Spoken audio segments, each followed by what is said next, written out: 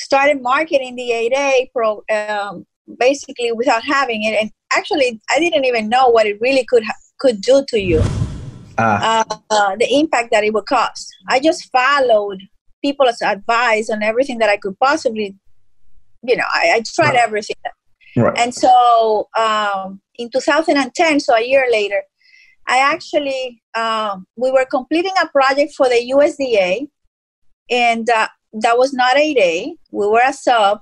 Okay. It was a pretty large CM at risk contract, and relatively large for us. Right. And everything started happening one at the same time. I actually thought we were not going to get we weren't going to have any work, because in 2010, this is the summer, there was nothing really in Miami. No. So everything started happening at the same time, and I actually hired 25 people in a month. So basically at the same time, we got a contract with Charleston District, a contract with Mobile, and a contract with in Cape Canaveral. So we at the same time. At the same time, and I also, because I'm a believer of not focusing on one market only, that's kind of scary for me. We actually were also starting a contract with Miami-Dade County, low bid, and as a self-performing the concrete and the shell on a 30,000 square feet building. Okay. And so what happens is that we went to do a capability briefing in Cape Canaveral, and this is what I called a miracle. Many of the miracles that I have had in my life, and also in the journey of this company that I have, went to do the presentation, and as we were driving back to Miami, in the middle of the road, they called and said, "You have a $3.5 million contract." Wow. We were like, what? I mean, we just wanted to be on our knees there and just praising God for the miracle, because really a lot of people were closing doors in that time. Yes. And so $3.5 million, and then we had 2 subsequent contracts renewed on the same base. Now, you said it was in Cape Canaveral? Yes. Okay. Now, was that directly with the base, or was that with the Corps? No, Air Force. Okay, Air Force. Okay. All right. That was an Air Force contract. Wow. Now, let's go back. Now, where does the name Lunacon come from? So Luna means moon in Spanish. Okay. And con is construction, right? So it's funny. My partner, although I started the company, my partner today, who's actually my husband too, we met working for another construction company, a large company down in Miami. We separated. I went my way. I went to be the director of construction for the city of Fort Lauderdale. I saw that. I was heading the construction department there. Left that company, and we kept in touch, became very good friends. And we also became, got into a relationship, but we would separate, right? We would separate. And so when we were separated, we thought the moon communicated. We communicated through the moon. Oh, wow. It's way too romantic for construction. But that is a true story. So when the logo, when we sat down with a guy that was doing the logo in Dominican Republic, I said to him, it has to have the moon because it represents God in our lives. And God has to be the center of this company, just like it is the center of our lives. So it's way too much maybe for this podcast. No, I think it's a great story. I think that, it's a great backdrop to stating, where your vision was headed right from the beginning. And then you carry that forward. Now, are you from Dominican Republic? Is that where you're from? Yes. Okay. Mm-hmm. Okay. So you are from Dominican Republic, and you had a guy over there design it. Yes. So we didn't have any money. So I was in the garage. So I had to go. I basically sent a text to my brother, and I asked, "Do you have somebody that can design this our logo because I cannot compromise quality because I don't have money. I just cannot. Money was tight. Yes. I was starting. I didn't want to overstay myself, but yet I wanted greatness, and so that's exactly what happened. We went to Dominican Republic, sat down with him, and until he did, and he produced what we think is an amazing logo. Actually, we trademark it. And if you have seen it, do you have our business cards with you? Yes. So you see 4 moons, right? Hold on. Let me pull it up in front of me. I'm on your website. Let me get Jackie's card. Yeah, get Jackie's card in the back. Oh, I didn't notice that. You're right. Yes. So the 4 moons represents 4 people brainstorming on a plan view. If you look at them from the top, so from the top to bottom. Right. And then it also represents a star. It represents a cross. It does. I can see it all. Wow. Yes. That's pretty deep.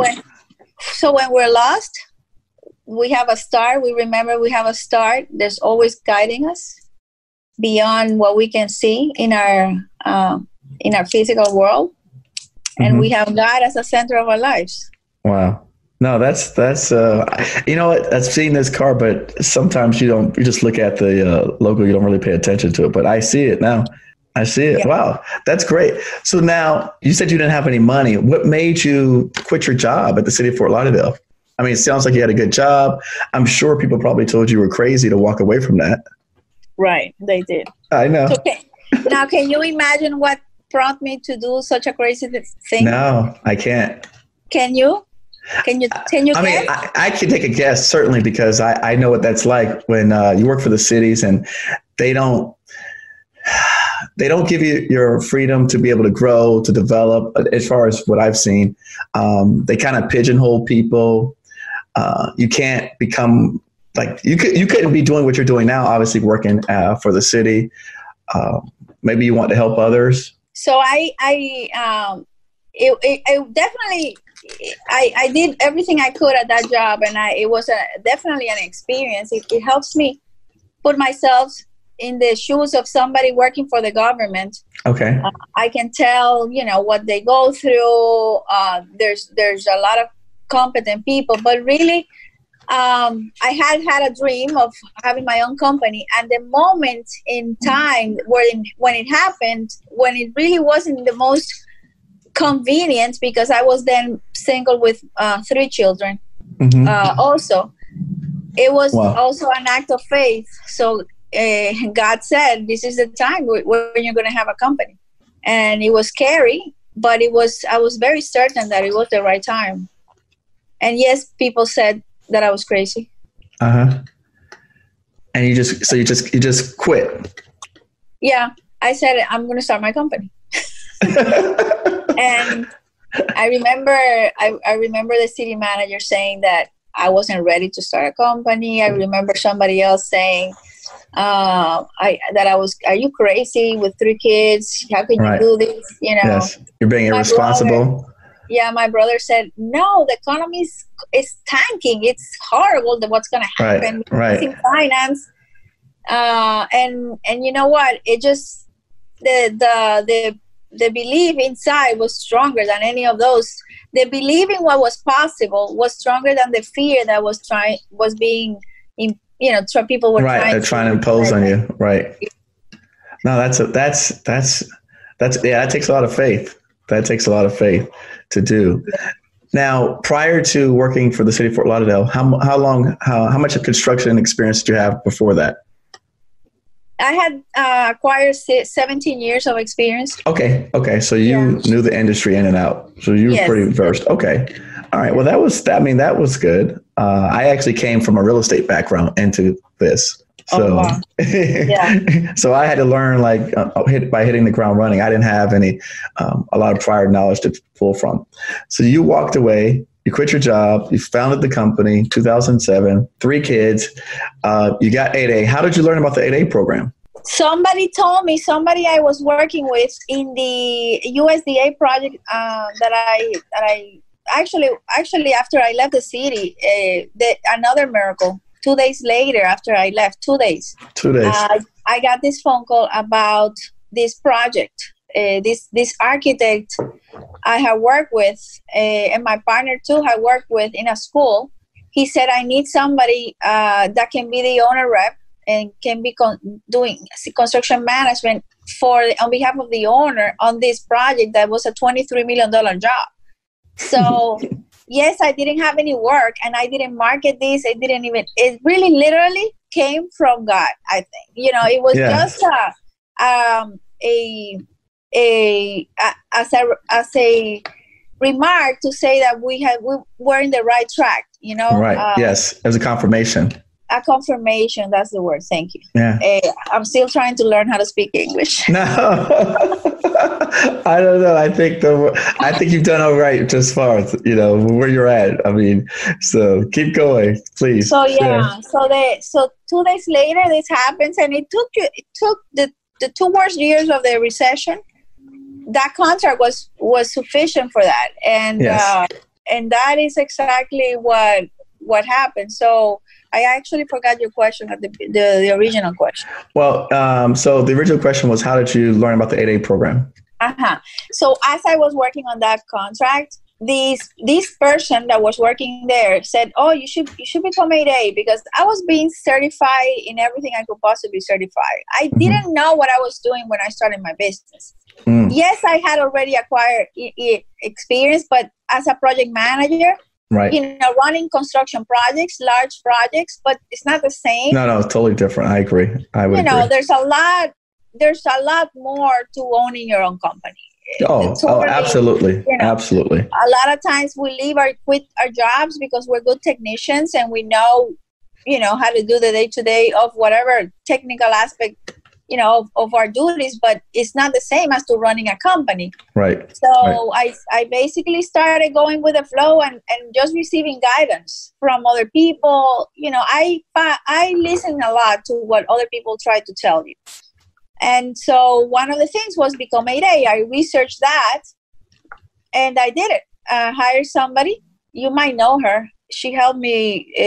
I just didn't want to spend the time to go through the process. Lourdes Martin Rosa, you probably know her.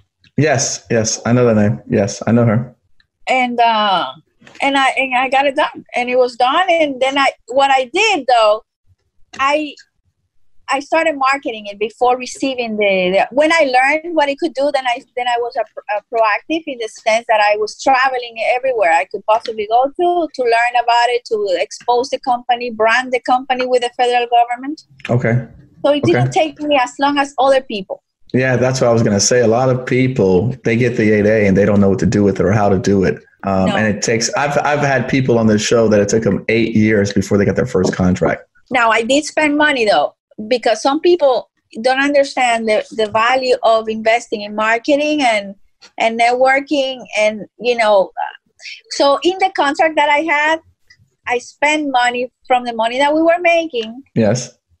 In marketing, meaning, Miami, it's basically way south of the United States. Yes. We don't have a lot of military action here. No. For you to get work, you got to travel. Yes. And that means money and time. Mm-hmm. So you have to multiply yourself because you got to do your day-to-day job, and you need to do the other job.